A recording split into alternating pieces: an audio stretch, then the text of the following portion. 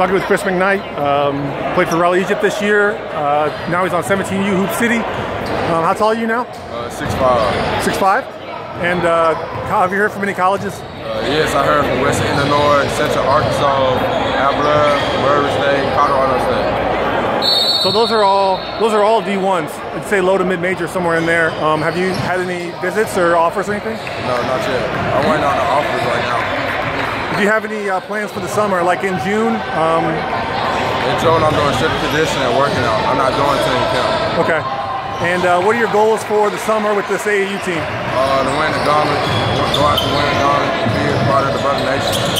Who are some of the players on this team you get along with pretty well? Everybody. Yeah. And what's your role on the team? Play defense, hold the ball, shoot the ball, be a leader. When you do pick a college down the line, I mean, it could be 6 months, could be a year from now. What are some things you're going to look for in a college? Try to like change my family lives, like be a criminal justice, stuff like that. Cool, man. Well, it's good to see you again, Chris McKnight. Thank you.